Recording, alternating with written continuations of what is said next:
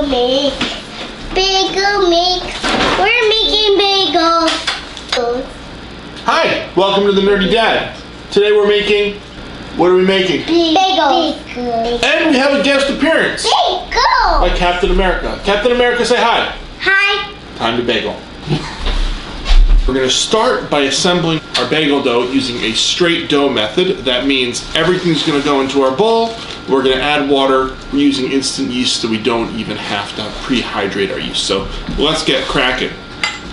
We're going to need 3 cups of the heaviest bread flour you can find. This is the highest gluten flour around. Can you put this in the big bowl?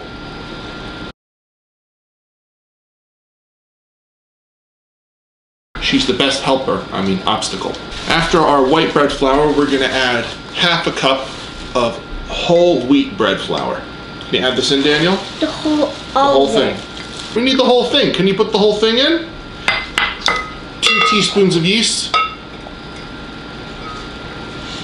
1.5 teaspoons of salt.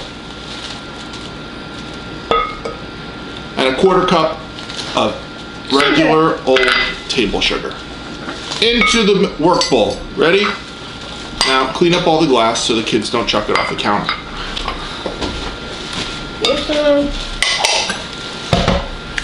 Now time for mixer. Before we start hydrating anything, let's distribute all of our dry goods. Danny, can you mix with the whisk? The whisker. Why is it the whisker? Because it has whiskers. Everyone gets a turn. Daniel, can we count to 5? Since I'm turning 5? Because you're turning 5, let's count to 5. 1, 2, 3, 4, 5. Okay, now it's Miriam's turn. And now, everyone has a chance to mix. Huh? No! Me too! Oh, hook. In. Put it on low, and I will drizzle in my water. You could also add it all at once. Doesn't really matter. Mix. Now that is it. There's no oil in this recipe, just plain straight water. Everything's gonna come together. You need this 4 to 6 minutes on medium-low speed. I leave it on the lowest setting in my mixer so it doesn't break.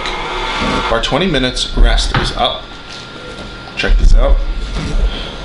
It hasn't really risen. It's okay. It's not what we're looking for. When we heat our bread dough up in our kettle, because that's what makes bagels, they're gonna finish rising with a few minutes rest between the kettle and going into our super hot oven. My kids are eating lollipops right now, so we have a few minutes. We're gonna fill our kettle, get it on the stove, and then we're gonna explain a little bit about the water that we're gonna be boiling our bread in. Since we're making bagels, what's the difference between a bagel and a roll? Other than the obvious hole in the middle, bagels are made differently. They're both bread dough.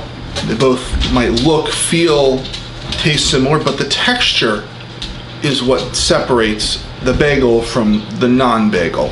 See, bagels are uniquely boiled. There's only one typical bread that is made the same way, and that's a soft pretzel. So if you wanted to make a soft pretzel, add a base to your kettle, such as baking soda.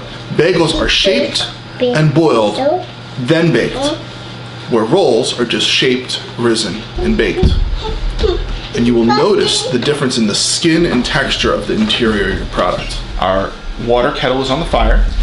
We're going to begin shaping our bagels into rounds and then press a hole in the middle. That's my preferred method with my children, but I've seen plenty of bagel shops make a strip and then fold them into a circle pattern. Adults, you're going to need to make your balls into boules or little spheres, and then kids, you pinch in the middle all the way through really, really hard, then you get a hole. And you're going to stretch these holes out. If you find that it's a little difficult to do, what you can do is you can make the boule and let it rest for 5 minutes. That's perfect. To turn your dough into boules, you do not want to flour them. So kids flouring them is very not helpful. But once they're into circles, into spheres, flour each sphere, and that will make pushing the center hole in your bagels much easier. There's also a purpose to this hole. What's the purpose to the hole, guys? The purpose of this bagel hole is so that way the water that we're going to boil our bagels in can contact much more of the surface. It's going to give us a better rise. As it sits, the dough rests and it becomes easier to stretch. Okay? It's not about how hard you pull, it's about how gentle you pull. Bagel. One finger, show me a finger, push down, in the middle, all the way down. All the way, all the way, all the way down. All the way, all the way, all the way down. All the way, all the way. Are you at the bottom? Are you at the bottom? Okay, now you pick it up. And you pinch. Squeeze right there between your two fingers. In the middle, all the way in the middle. All the way through.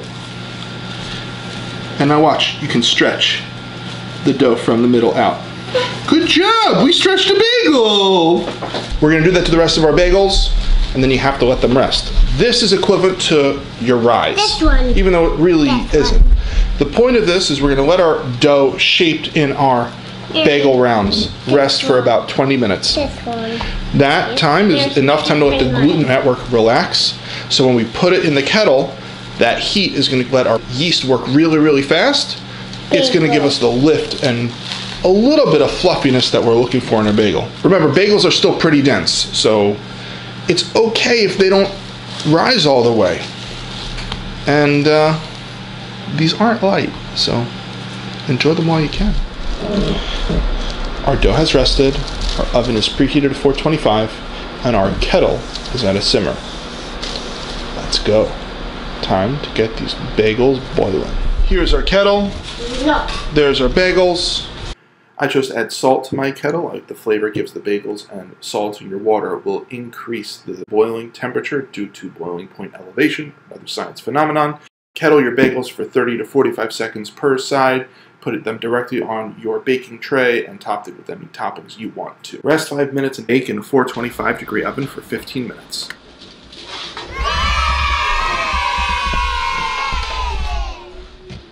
These bagels look fantastic. We got the crust, we have the fluffy interior, we have the toppings. That's just what we're looking for. Now we're eating lunch. Thanks for watching The Nerdy Dad, where we bring you family fun food science. And that's the dog.